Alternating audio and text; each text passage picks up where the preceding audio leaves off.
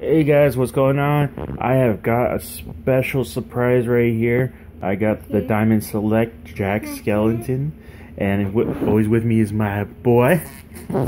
So classy. So we're just gonna do unboxing because he won't shut up about it.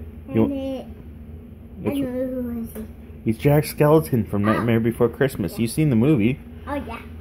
You can see all my other Jack stuff. So yeah, I picked him up today at my comic store.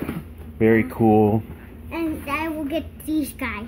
Yes, and he's stinky. Yes, I will get. They had the Oogie Boogie and the Sally doll there.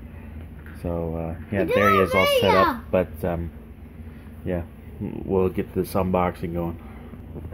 So there he is, all put together. I like to say that it's nice to come with a posable stand. You can have them anyway. Whoa, my God. Oh, Jesus, I dropped it. You'll get it. So, maybe it's not as sturdy as I was hoping for. I got it. You got it? Thank you, buddy. Yeah. Sorry about that. It kind of just fell apart on me. Like I said, Jack is pretty flimsy.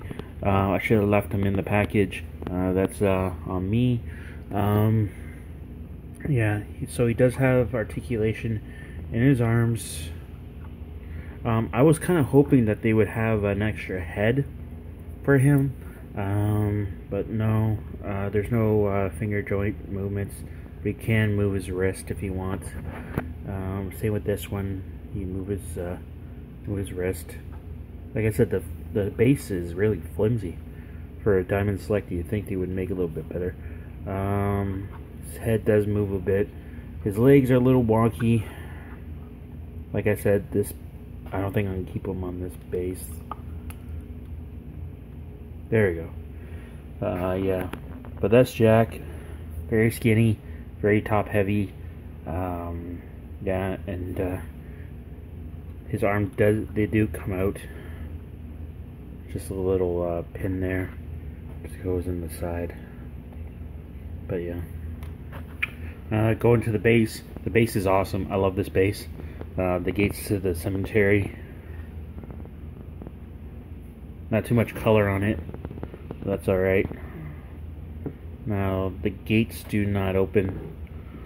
They're pretty much shut. So this is just one big solid piece for Jack. But there is a place to put him in there. So you can take that and just stick it in there. You can pose with that. So I might just do that more with the base. So just give me a second and we'll do that. So there he is in the stand. Now I had a bit of a problem with the stand. Now you can adjust these if you want, and you can take them out.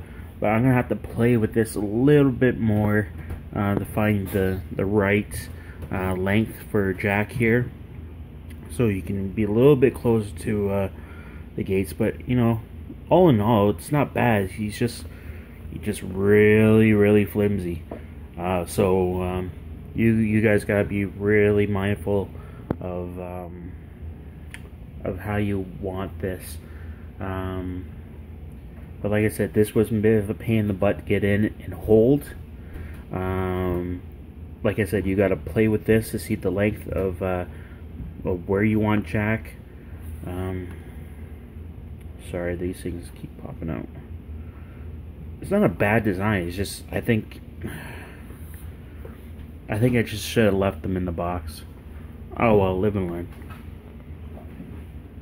But like I said, I wish they had other heads for this, because I'll get my helper here. Alex, can you pass me that paper? Yeah. Thank you. Because on here they have him like almost smiling. Well, he is smiling. So I was kind of hoping they would have the other head for that. But no, he's just kind of got that evil grin that Jack usually has. So it's not bad. All in all, I think if I had to score this, I think I would give it an 8. No, it's not perfect. Jack's pretty flimsy, and you gotta be really careful. But anyway, guys, that's it for this video. Let me know what you think, and hit me up with any likes, and if you have not subscribed, please do. Thanks. Bye.